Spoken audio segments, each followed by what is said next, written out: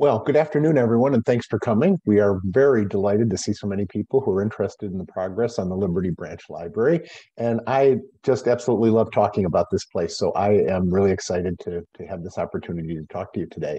We are a little better than halfway through the 14-month construction process. So it seems like a good time to be talking about it. And I'm going to start with a little history. And I'm going to have to check and see. You never know which button actually, there we go, which button actually advances. So we've had service in Powell from the Delaware County District Library since 1992 when this library opened. This is the Powell Library on Liberty Road in the southern edge of Powell, just across the railroad tracks from Franklin County, basically. It opened in 1992. It's approximately 5,000 square feet. At about the same time that we were opening this, the Columbus Metropolitan Library and the Worthington Public Libraries were working on collaborating on a new library to be known as Northwest Library, which is about a mile and a half from this location. But it didn't matter how many libraries there were because Powell was growing like crazy. It grew very fast, mostly to the west toward the zoo and north. In 2008, the Delaware County District Library passed a 10-year levy to fund the Orange Branch Library, and that opened in 2011. The notes for that library were retired in December of 2019. So during 2018, we had to go back for a renewal of our levy, which passed quite nicely. But one of the pledges we made during that campaign was that we would build a new library to serve Powell and Liberty and Concord townships. So when the 2018 levy passed handily, we went to work on starting to plan our new facility. While we were considering options about where to locate, there was a bit of controversy in Liberty Township. The township residents rejected the idea of having a Turkey Hill convenience store at the corner of Home and Stites roads. So the developer, John Wicks, approached us to see if we would be interested in adding a library to that development. He knew that we were talking about this area and so presented it as an option. Our board had a committee to look for a site for the new library, and it considered this site along with about 3 or 4 other sites in Powell that were available, and Powell and Liberty and Concord townships. But we kept coming back to this Home and Stites location as the best solution because, for one thing, the population was growing very quickly in this area, but there were already established neighborhoods here. We were also only about a half a mile from the big campus of the Olentangy Local School District that includes Olentangy Liberty High School and a number of other middle and elementary schools. So when Middlebury Crossings plans were approved, this area, this plot of land, was annexed into the city of Powell. And so we bought the acreage that we needed from John Wicks and their developing firm, buying about 3.5 acres of the land. And it was the area right in here. I think you can see my mouse, but it's the lower right-hand side of this picture that you see. We had a ceremonial groundbreaking on November 18th of 2020. Then we finished all the contracts with Marker to be our construction manager and SHP to be our architecture firm. And I believe we have representatives of both of those firms on this call. I have to say right at the outset, we have had a wonderful relationship with both the architect and the construction manager. So construction was supposed to begin in March, but due to some issues that we had with the retention ponds and other things, construction didn't actually get underway until June of 2021. So you see this large building here that was originally intended as the library space. But what happened was we decided that instead of having a big one-story building with that massive footprint, we would go for a bigger building, but with a smaller footprint. That meant instead of a one-story building, we were going to have to go up. So we actually decided, we being the board of trustees, the architect, and the staff committee that was working on this, that we'd build a 3-story building so that we could keep kids and adults on different floors, provide plenty of room for growth, and also, and not coincidentally, have enough parking. One of the things we learned from the Orange Library was you can't have too much parking for a library that's going to have a lot of programming, and a lot of children's programs especially. This plan was a building that echoed the plans for the apartments that had been planned for Middlebury Crossing, and also harkened back to the barn structures that once dotted the Liberty Township landscape. Also, based on input that we got from the community meetings that we held, there would be lots of tie-ins between the outside and the inside in this building. And I'll point these out as we go along. One of the first things that you can see is all the glass. There are lots of windows in this building. There'll be lots of natural light, making it a pleasant place to be regardless of the weather. So let's take a look inside the building and see what you're going to see when you come in. As you walk into the library, this is what you'll see from the main entrance. If you look to the left, and again, I hope you can see my mouse here where I'm pointing, this is a doorway that will lead out to a patio that will be a reading area, probably a 3-season reading area, right adjacent to the checkout desk, which is right here, and a small reading area right here. This is a smaller service desk than we have at the Orange Library or at the Delaware Library, because most of the activity that will be handled in circulation will be handled behind this wall. Incidentally, this wall is going to be wrapped with welcome messages in the languages that are spoken in the school districts that we serve as part of the Delaware County District Library. So there are 60-some languages spoken in the Olentangy, Delaware, and Buckeye Valley school districts, and we're going to be representing that with wall wraps in that area. There'll be book displays throughout the library that, as you can see here, on wheels, and we will have tables like this and shelving units like this that we can move around to have greater flexibility in the building. We've been testing this idea at our Ostrander branch for quite a while, and it works really nicely. There will be 2 elevators in the building. You can see one of them right here, right behind the circulation desk. Another one will be actually just sort of to the right of where you see down this corridor here. So let's take a look at a little more of this floor. If you turn right from the front entrance there, you'll be coming down into our children's area, which is on the first floor. A few things I'd like to point out here is the color coding that you see here. We're going to be using colors in the building to use as wayfinding. How you find your way around the building will be kind of color coded back to the prime colors that we use in the library's logo. You'll also notice that it doesn't show it here, but these shelving units will be on wheels. So again, that they can be moved easily, and we can if we have programming or things like that, or if we just need to make a change in how the library is laid out. You'll see we have plenty of tables and seating here. You also can just barely tell, but through this glass over here is an interior courtyard that I'll show you a little more specifically in a few moments. This is what the children's services area itself will look like. One of the things that we're putting in here is these sound baffles that you see up in the ceiling here to help keep noise down. Another one of the things we learned from Orange was that, and this was a shock to all of us, children can be noisy. Children's programming can be even noisier than children. So we wanted to make sure that we were doing what we could to make sure that we could keep the noise down, or at least keep it more isolated in one area. The service desk here is something we don't have at Orange. That's a permanently fixed children's service point. So that's fairly new too. Also, you can, again, just see over here, this door leads out to a second patio that will be primarily for the children's area. We'll be able to do children's programming out there, but there will also be benches and places for parents or grandparents or caregivers to sit with their kids and give them a chance to be a little noisy and give them a chance to run around in a nice open area like that. So let's take a look overall at what this first floor is going to offer. I know you can't read this unless you've got a screen like you're watching this at the Strand or something, but I can tell you just from the colors what we're looking at here. This yellowish area on this side is the children's area that we saw. The way we've got it planned right now is this little area here will be our tween collection. That's for the kids who are too old for this area, but not quite old enough for the teen area.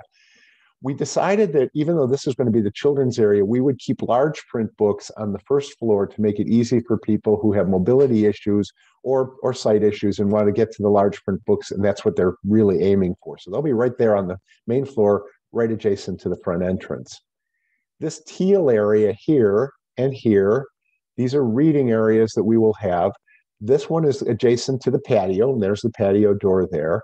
This one will be more of a business center where we will have the copier, we'll have the scanner, we'll have things of that nature so that people can do the copying. We'll have some tables here for people to work on, and just generally kind of a convenience area. The dark blue here is the work area. We will have a drive-up window, which is right adjacent to this working desk here from around the back of the building. And then we'll have multiple entrances here for bringing in things like furniture and big deliveries and that sort of thing. So that's kind of the basic layout of the first floor. I'll talk more about what this is in a moment, but this is the courtyard I mentioned. There'll be access to that courtyard from the first floor, of course. On the second floor, we have the adult services area. I'm going to go back for just a moment. If you imagine going up these stairs right here, now you can see where you will be when you come up to the adult services area. Here again, you see the enclosed courtyard over here. Over here is a service desk for the adult services area.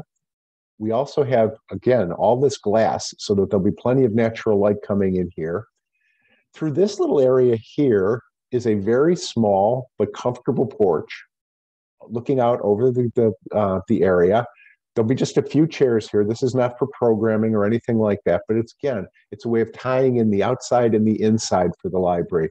During good weather, people will be able to sit out there, read, talk, maybe play a board game if they want to, but just sort of having an area where people can feel like they're part of the library, but still allowing them to be outside while they're doing it. On this floor, we will have on the far side over here, basically on the far side of the courtyard, will be our adult services area. You can see this, you can just barely see this, but this is another thing that we're caging from our orange branch, and that is a fireplace. So there'll be a quiet reading area on the other side of this wall, but the fireplace will be seen from both sides. There'll be some seating here on this side, and on the other side, as I say, the quiet space. Also on the second floor, but on the far other side, on the other side of the courtyard, will be our teen services area. One of the things that we've learned from library experiences around the country is that teen services are closer to adult services than they are to children's services. And so we want to keep them on the same floor and yet still give them some separation. We'll have a teen services specialist and librarian who works out of this office right here, so that they'll be with the teens in this area. But this will be a comfortable area for studying, for reading, for some programming for kids. We have a TV screen here that can be used by multiple people at the same time, so for gaming, that sort of thing. So this will be the teen area here. And again, let's take a look at the floor plan. So here you have the courtyard. This area here in kind of the brownish area is all kind of adult services, stacks, reading area. This blue area is our quiet study area. This darker brown is public use meeting rooms. So we have one good sized meeting room here that seats about a dozen people. This would be good for like, oh, I don't know, an HOA board, maybe a church board, maybe some kind of small groups that need committees of various sorts. We've got this one for about 12 people, this one for about 10, these two for about 6 to 8, and then smaller ones here. I see we will probably have tutors using these small rooms a lot, so that's available here. This blue area here is our quiet study room. And I want you can look at the furniture here, but please know we are making a lot of changes in the furniture. This looks really cluttered right now. We are working with the architecture firm. We're going to make some changes so it's not quite as heavily furnished as you see here right now. Anyway, so again, this is the teen area in the kind of olive drab here. This is work areas for adults, adult services staff. Again, keeping it close to the teens so that we can make sure we don't have any issues there. This is a staff room here. All of our restrooms in this building are going to be individual units. So we will have plenty of restroom facilities. And let's see, what else do I want to mention on this? I think that about does it. We have escape stairs here too. These will be mostly for staff use. And then this is where that second elevator that I mentioned is. let's go to the next area. I pointed up when we were looking at the first floor that I would talk about this area. This is what we're calling our learning stairs. And this is an idea we stole, quite frankly, from the Dayton Public Library. They recently renovated their a department store in the downtown area with as their new main library. And one of the features that we all liked from that library was these stairs that will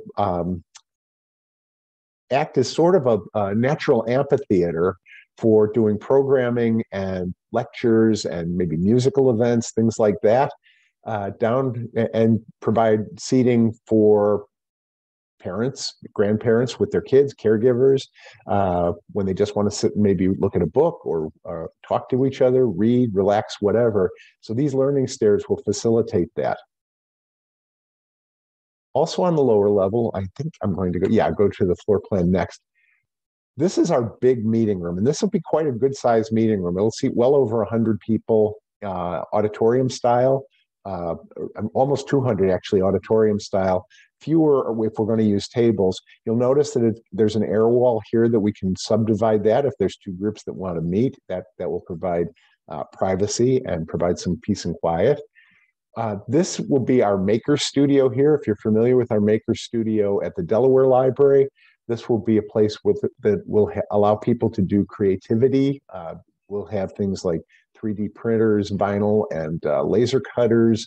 We will have sewing machines, probably an embroidery machine like we have here, various other pieces of equipment. Our friends of the library, I will say right now, are doing a fundraising campaign to help equip this room and to provide future growth for both this maker studio and for the maker studio at the Delaware Library. So that's an ongoing process that I'm sure you're going to be hearing more of from our friends of the library in the days and weeks to come.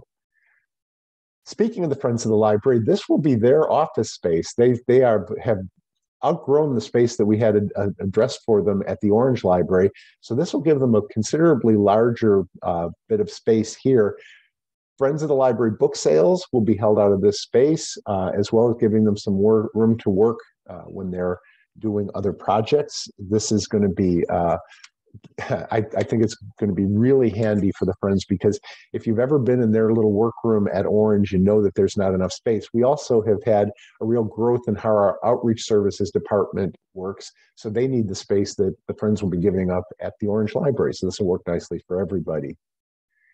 We have over in this area, this is storage and future growth area.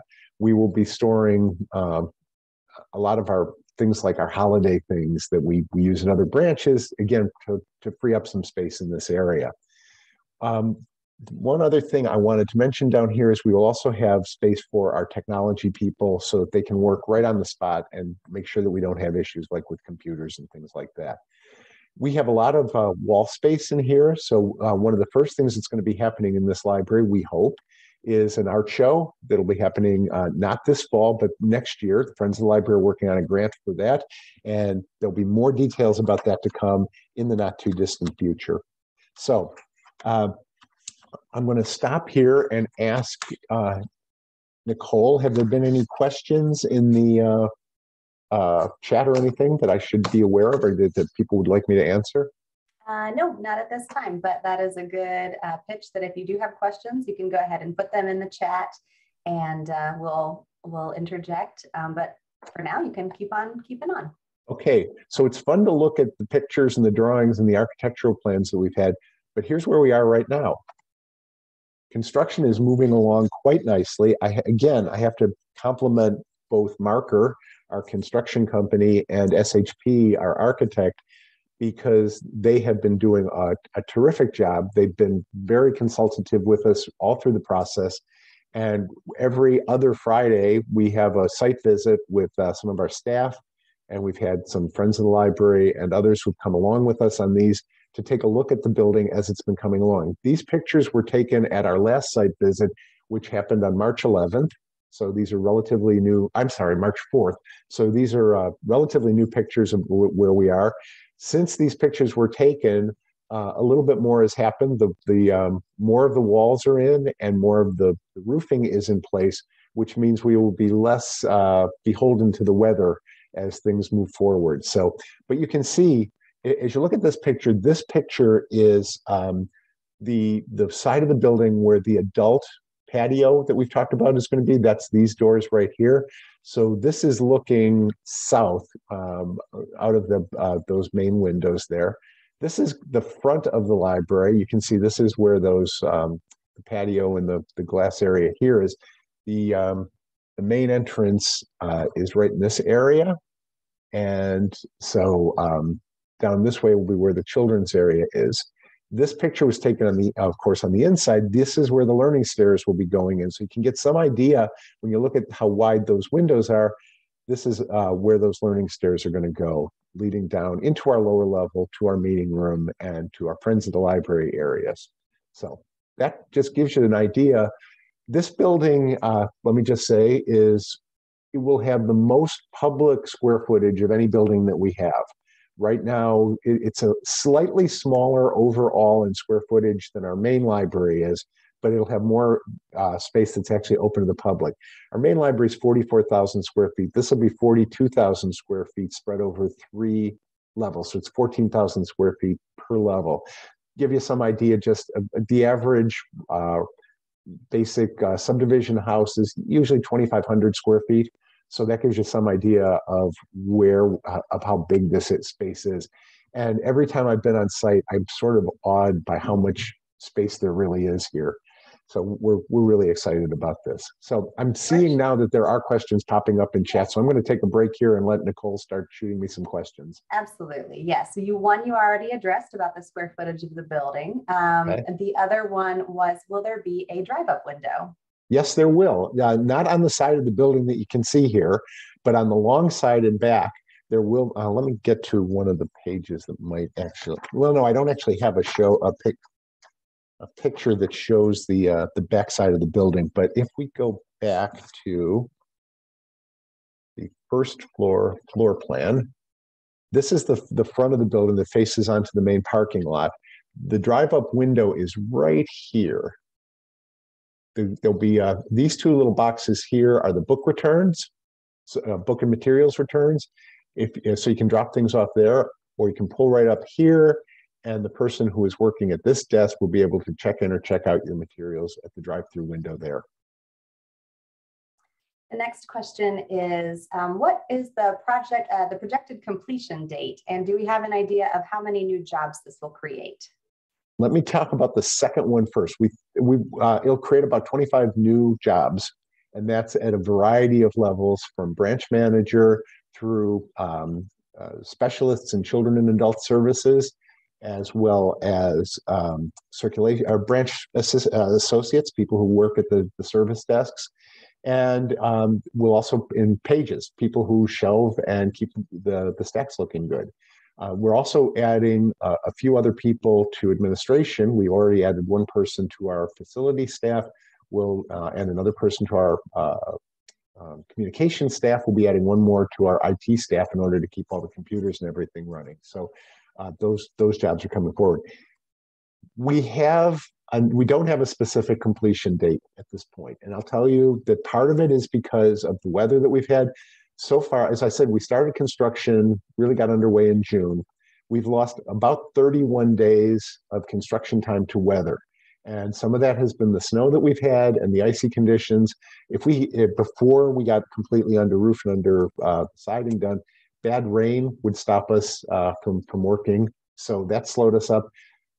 We are still on target to open this fall, but I don't have a specific completion date at this point.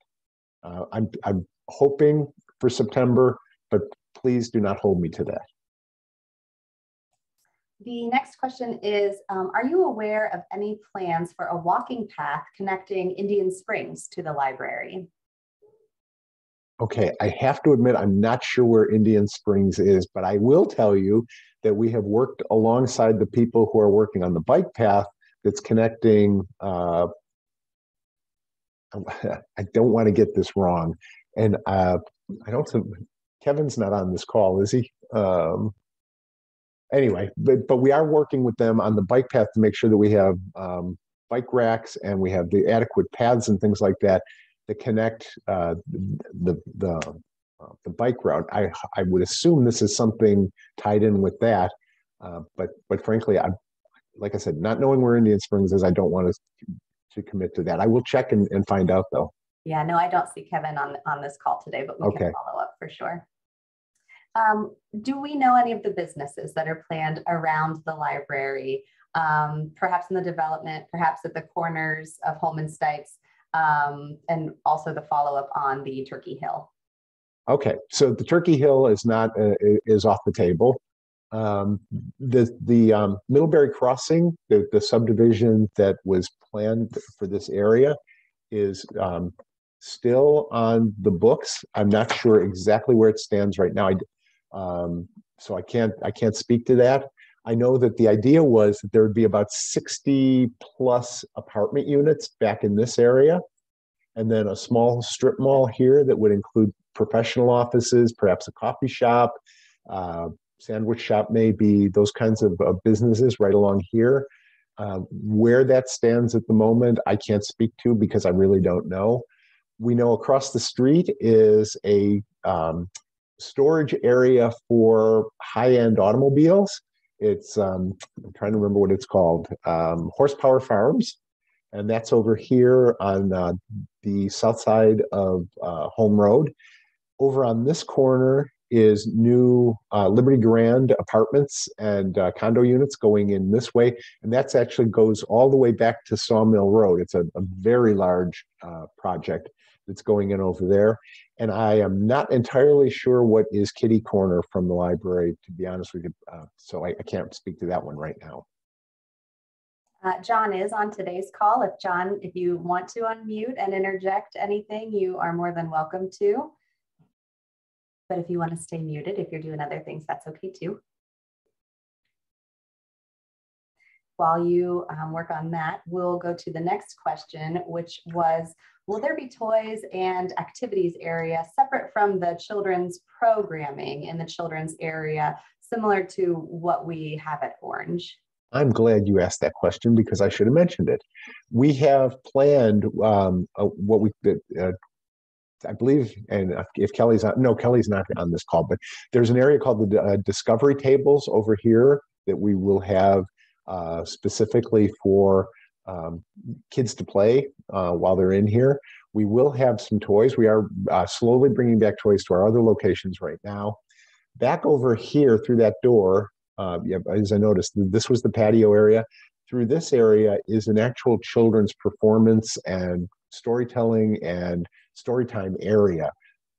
Again, something else we learned from Orange was to have that area separate and have it actually be able to be closed off so that we can keep the sounds that come out of the kids singing, the fun that goes on in the story time, but not have that bleed out into the rest of the library. So that area is right back in here, and it is actually separate from the children's area itself.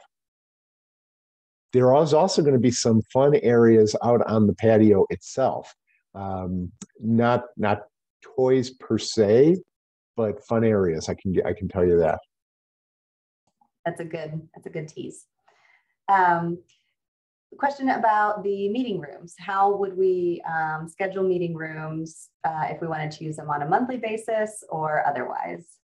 We have a system in place right now called Communico that allows you to book meeting rooms for the current locations. And we will be adding Liberty to that as soon as we have dates when we know that people actually can use them.